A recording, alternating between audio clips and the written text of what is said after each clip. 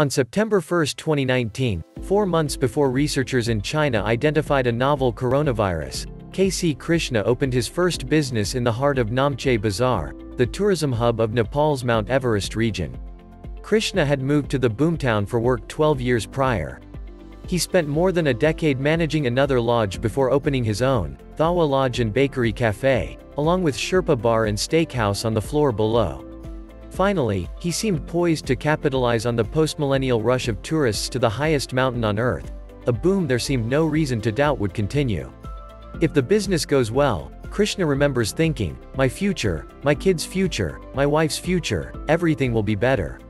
Less than 2 years later, Krishna, like so many other new business owners in the region, finds himself buried in debt mounting as high as the nearby peaks.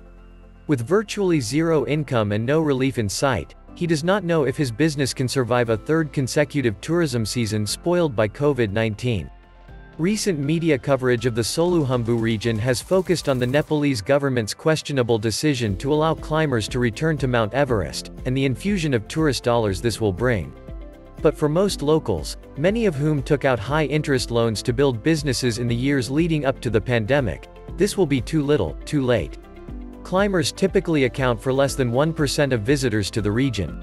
Trekkers make up the rest, and they have remained almost entirely absent this season. In 2019, 993 people entered Sagarmatha National Park by the end of March. This year, the number was 255. As of last week, the trickle of trekkers has gone altogether dry. Along with neighboring India, Nepal is now experiencing a worrisome coronavirus surge. The Ministry of Health reported 196 new confirmed cases Friday, up from 298 a month before. Fatalities from COVID-19 are increasing, too. With 44% of tests now coming back positive, the government has imposed lockdown restrictions and suspended domestic and international flights. While there have so far been no confirmed deaths from COVID-19 in Solukhumbu, the pandemic-induced tourism drought is hurting everyone in the region, which has undergone a radical transformation over the last 3 decades, from an agro-pastoral economy to one based on tourism.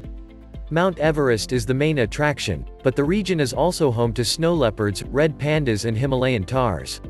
Visitors hike along glacier-fed rivers and up through rhododendron forests to a world of alpine meadows, Tibetan Buddhist monasteries and towering snow peaks. 3 of the 6 tallest mountains on Earth are in Sagarmatha National Park. The absence of trekkers is especially hard on new business owners who have loans to pay and lack ties to the Everest expeditions.